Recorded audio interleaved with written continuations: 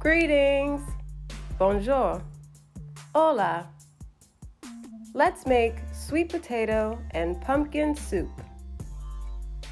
You will need 1 pumpkin, 3 whole sweet potatoes with the skin on, 3 tablespoons of olive oil, 1 medium onion roughly diced, 3 sprigs of sage, 6 cups of water, and 14.5 ounces of coconut milk.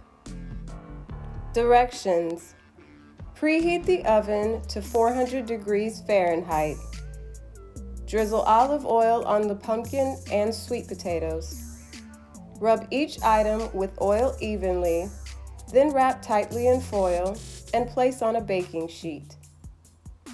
Roast vegetables until the center of the pumpkin and sweet potatoes are tender on the inside, about 2 hours.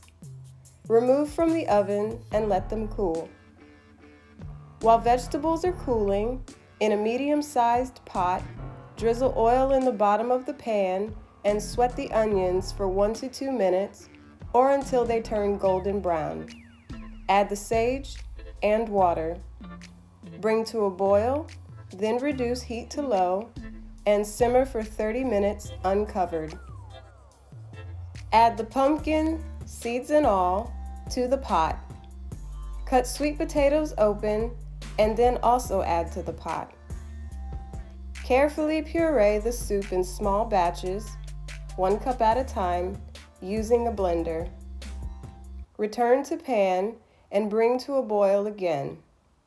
Reduce heat to low and simmer for another 30 minutes uncovered.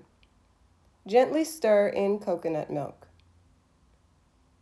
Pour into soup bowls and garnish with toasted sage.